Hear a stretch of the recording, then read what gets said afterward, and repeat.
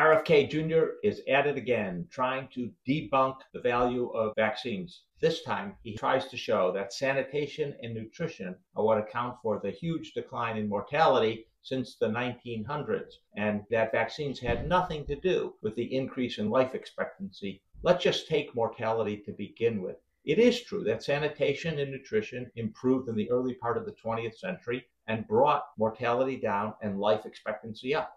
But after about 1955, when the polio vaccine was first introduced, vaccines had a lot to do with the improved health of the country and the decreased mortality. And it turns out that vaccines actually dramatically improve our quality of life and reduce the complications of serious illness.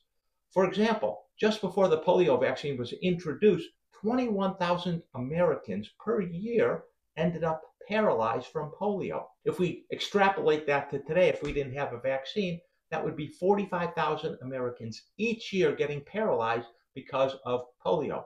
Indeed, Robert Kennedy's own Department of Health and Human Services estimates that people born between 1994 and 2023, 1.1 million of them will have their lives saved because of childhood vaccines. So ignore what he says on Instagram and continue to get your vaccines.